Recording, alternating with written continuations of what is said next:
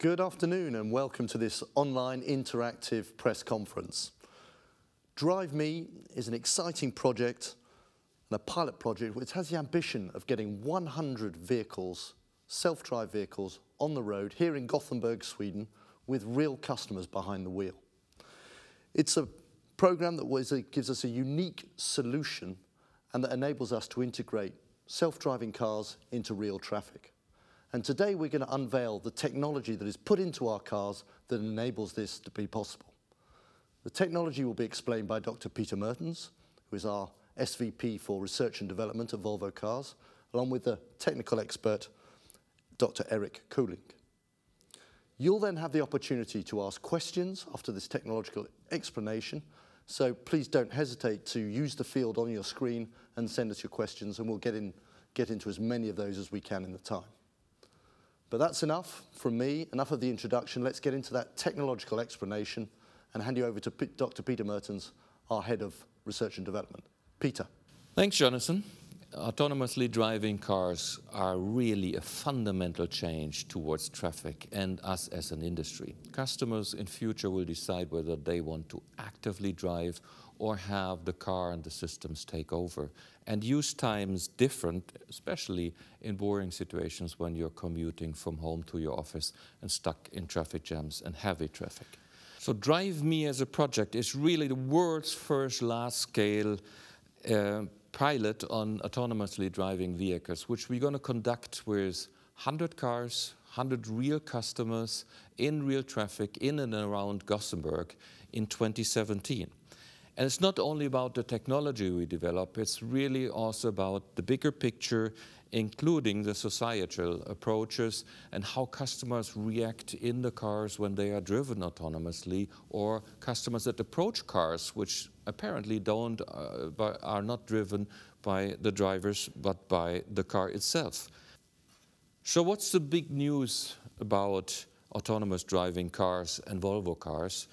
It's actually us being different to our competitors in setting up a complete system. It's a holistic view and approach we are taking. And we do this in real traffic with real customers and real cars. It's relatively easy to put together a mock-up or a show car which drives around race circuits with 250 kilometers, or put living rooms on 4 wheels and pretend that this is the car interior, how it looks like in 10 years.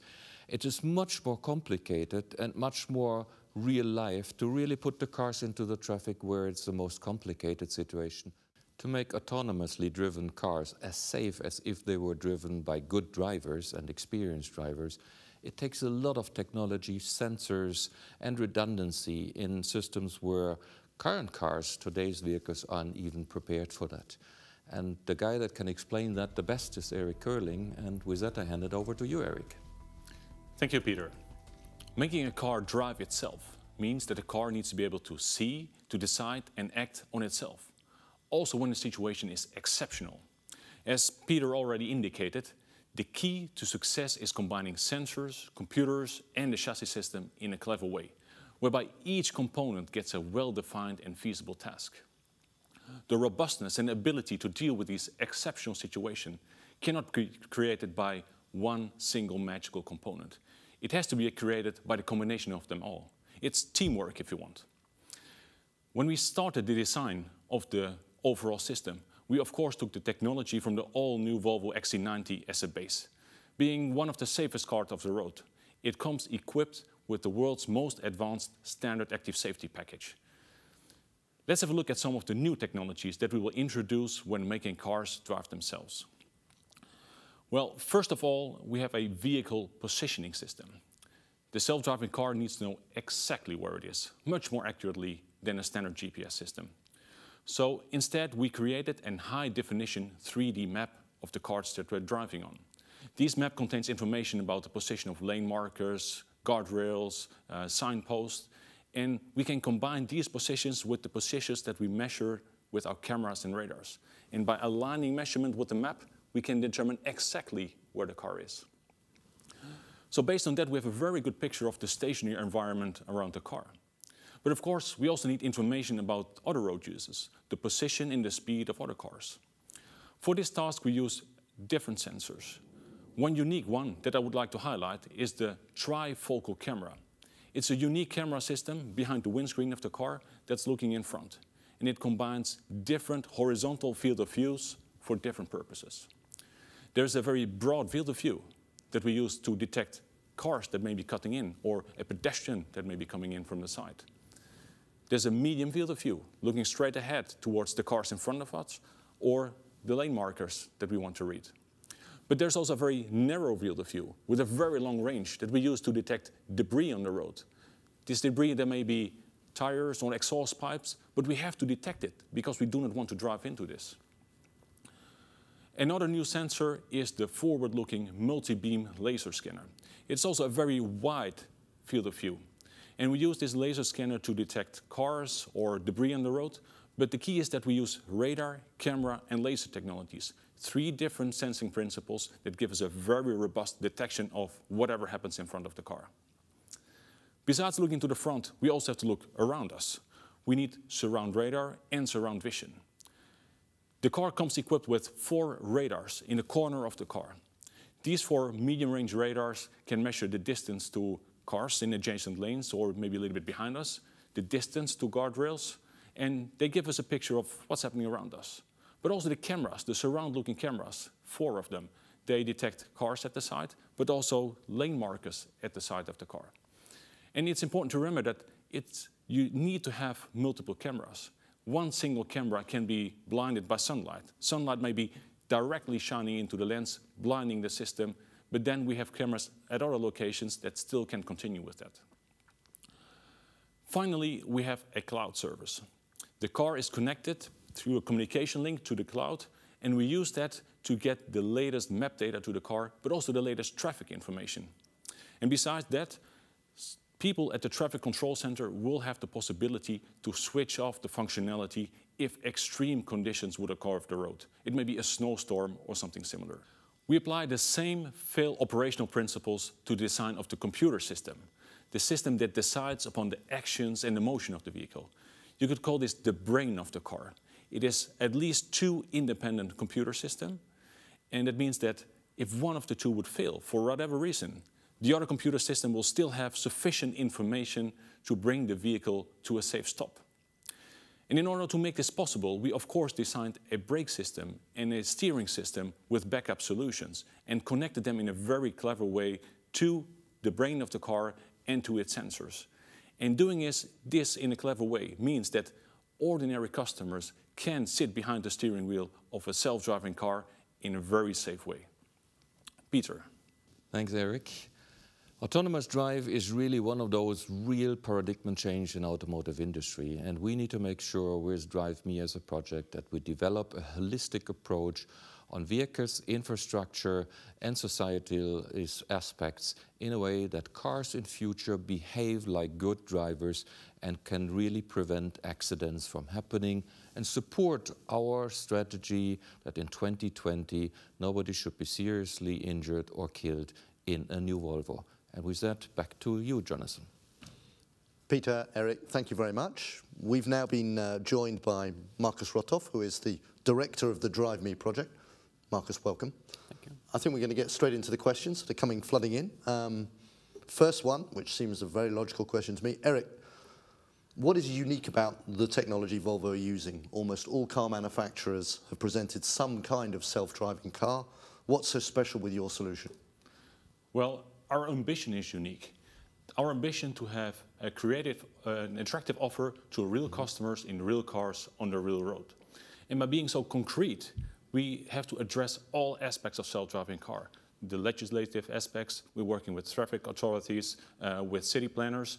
And by being so concrete, we have to have a technological solution that is feasible, affordable, and producible within the relatively short time frame that we have. And I think that's really unique within the automotive industry. Great stuff. Peter, one for you, I think. Do you think that all cars will connect to each other in the near future? If so, will this connection only be available between Volvo cars or between all brand of cars? No, it's a very good question. The connection has to be between all the cars.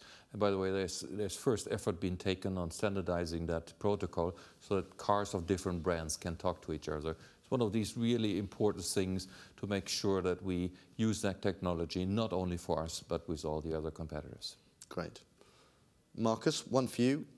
Do the customers really want this, and who is the typical customer of the automated driving car? Yeah, I think it's all of us that sometimes has felt that we are wasting time in slow-moving traffic, feeling frustration and time slipping away. And I also think that, for example, distraction could be an example of that there is so many people that really want the technology now, here and now. Good. We've had a question from Germany. I follow the issue with great excitement. How do the sensors currently work in rain, snow, or in darkness? Eric. Well, normally sensors are very robust for darkness or rain and snow, but there is of course a limit. If there's a really severe snowstorm or the roads are completely covered with snow, you cannot detect the lane markers. So we will make the system very robust, but we realize that in some weather conditions or environmental conditions, we will have to switch off the automatic driving function. It's not easy to indicate where the limit is, but sensors are able and capable of detecting themselves that they cannot detect. So if we're aware of that, we will switch off in a safe way. And is that what part of the 100-car experiment is all about, to determine what the limits of the system are? Yeah, definitely. But at the same time, we are very experienced in working with this technology. I mean, the new XC90 is full with cameras, and we've been working with radars, etc. So we know what the systems are capable of. But by putting it into the real world, we will find limitations that there are in reality, and based on that, we will learn and we will adapt. Well, there's one limitation that someone's asking about here. Let's get straight out with it. What will you do when one of your self-driving vehicles gets involved in an accident? How will you address failure in the aftermath of such an event? Well, first of all, we will do everything to minimize the risk of a collision.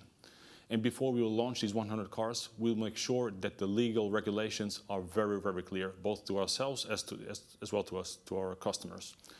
If, despite anything, a collision occurs, the cars will have data recorders, and they will collect the data upon what's happening. The cause of the accident may be that the driver made a mistake, that there's a technical failure, or if there's not a road user causing an accident. But based on the data, we can determine the cause, and we can deal with it according to the regulations. Mm-hmm. Technically, we can achieve all of this. How do we think that society is actually going to accept self-driving cars? Marcus? Yeah, I think it's maybe one of the main questions we have, how to get society to accept and trust self-driving cars. And it's one of the really important parts of making the Drive Me project, to understand how we can make an accepted, trusted solution within society and with real humans and people behind the wheel. So I think that's one of the core parts of why we do the Drive Me project. I think if I just may add, one of the big acceptance reasons and reasons we are in Drive Me project and in autonomous drive is that we think safety is a main aspect of that, and it's not so much about having people sitting in the car and spending their time with other stuff. That will come obviously longer term, but right now we as Volvo Cars really use that technology to enhance our safety systems. Which is interesting, because the next question that comes up is, why do you do this? Why is autonomous drive such an important area for Volvo Cars? It's the only way we're going to get to our vision on 2020. Nobody should be seriously injured or even killed in a new Volvo. We need systems that really work together in infrastructure, in traffic, in all the situations to prevent accidents from happening, which is the core thing of autonomously driving vehicles. And that is, the way to get to our vision in 2020. We're doing very well. The new XC90 is a big step forward towards that target, and is already having a lot of those systems which enable autonomously driving vehicles. And it is the vision 2020 to be supported by that technology. As someone who knows us, I think, reasonably well, talking to Robin Page, your interior designer, recently, we discussed how the interior might be very different when you need to drive, to work, to play in the car. What will the interior be like in the autonomous car at Volvo?